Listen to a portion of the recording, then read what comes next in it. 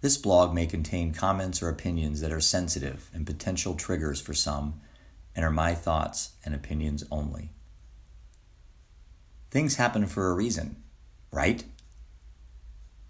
Is there a reason our oldest son, Seth, on October 4th, 2016, at the age of 23, would decide heroin laced with fentanyl would be a good idea to pump into his young veins? Is there a reason he left us so young, alone and afraid in a seedy hotel room, never even making it into his warm bed? There has to be a reason, right? Without a reason, then things simply just happen, potentially for nothing.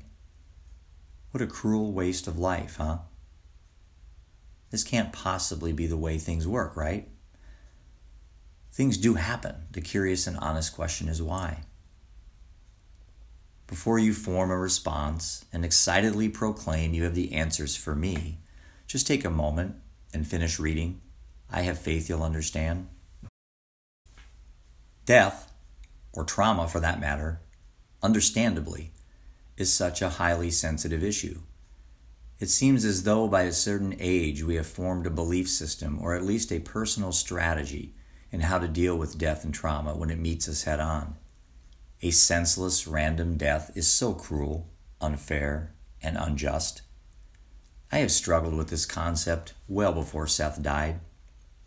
A plane crash killing innocent people, a baby drowning in a pool, a mass shooting at a high school, a 13-year-old kidnapped and killed, or an individual stricken down with cancer. What possible honest reason would be for these things to happen? Accepting things happen for a reason as a final answer felt as if I was giving up, a flaw that I was willing to invent an answer in my mind for something I truly believed I did not understand.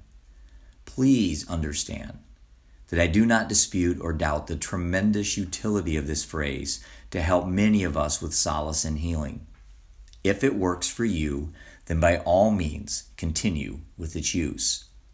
However, I have a hard time believing that things actually do happen for a reason, and oddly enough, I am at peace with this. Yet I remain actively searching for further clarity, out of curiosity, if anything else. It's hard to articulate, but I feel as though I have an inner truth beacon inside of me, a GPS device trying to tell me where to go and how to get there. I am quite certain many of you do as well. If I just keep searching, I would eventually find answers. Realistically, it's more likely the fact that I simply don't like being told what to believe. A natural skeptic, perhaps. I was becoming a person never satisfied with answers provided to me by others. Things happen for a reason seemed complete BS to me, mildly comforting nonetheless, but still BS. Often this phrase is overheard at a funeral or during a sporting event, typically after something good or bad happens. It's a phrase used to comfort us as we navigate through events in our own lives, apparently specifically directed our way with intention from somewhere or someone. If things really do happen for a reason, what could that reason be? To teach us something? To punish us? Or would it be to enlighten us, or better yet, help us explain something seemingly unexplainable or unbearable? Where would this reason most likely come from? Gods, nature, random luck, the universe? I certainly will not claim I know, yet I don't subscribe to the idea that there necessarily needs to be a reason behind most events when they occur to us. Rather, I think of this as more of our human desire for us to want a reason. We truly want to believe. It's how humans are wired. Settling for not knowing isn't in our DNA, and of course this isn't a bad thing.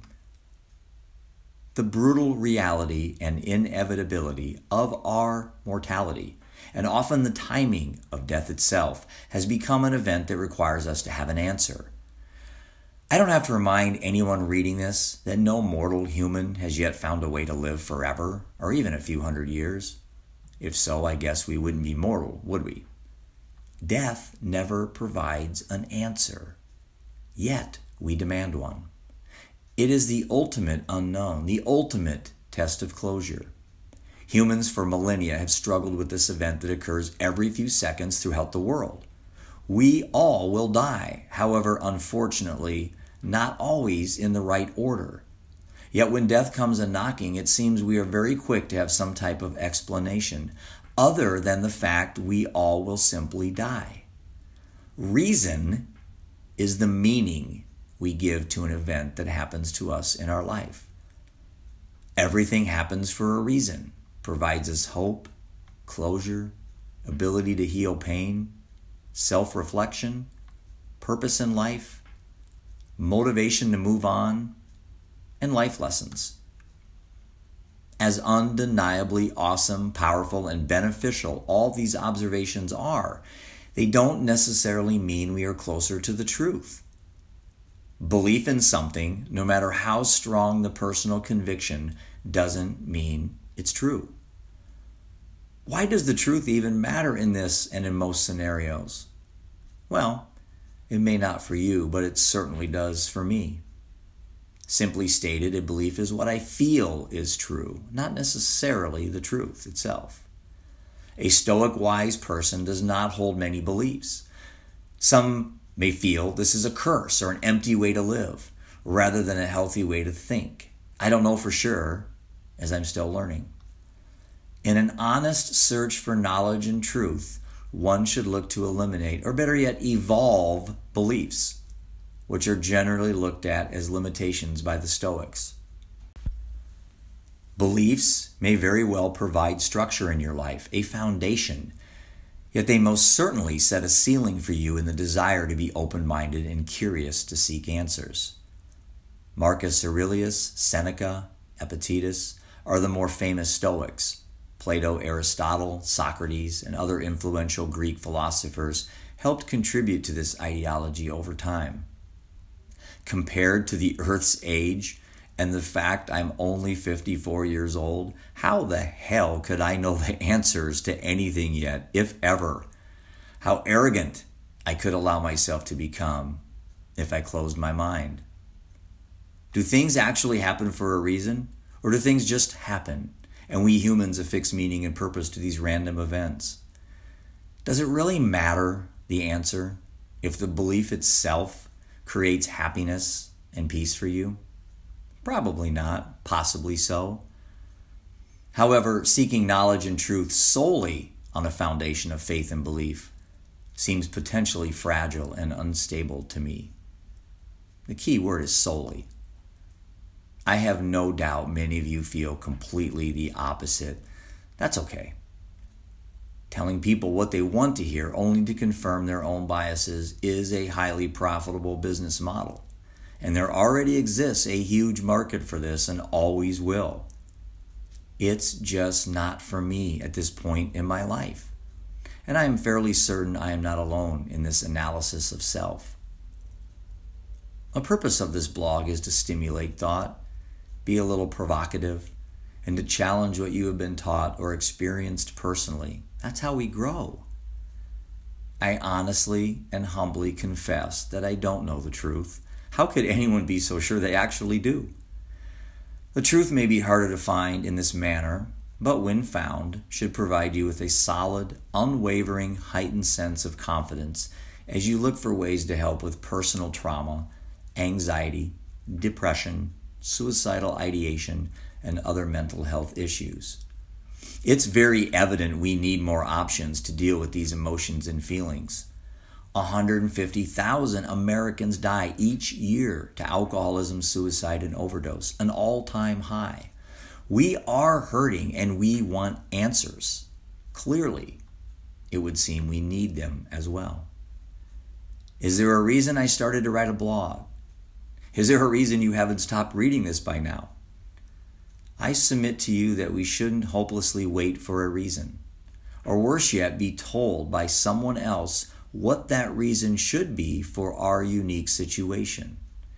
The reasons are already here inside all of us. If you can't find one, create it. Build it up from the inside. Seek the truth for yourself. Convert your own faith and belief system into your own personal journey for truth. This way of thinking, growing, and becoming aware has helped me immensely to deal with Seth's death and has given me a reason to keep looking for answers. I will never stop searching. Is there a reason Seth died? I honestly don't know. However, if there isn't, then it's my life's work to make sure one is constructed from within, not for Seth, but for me. I am, for this moment, still alive. Isn't that reason enough?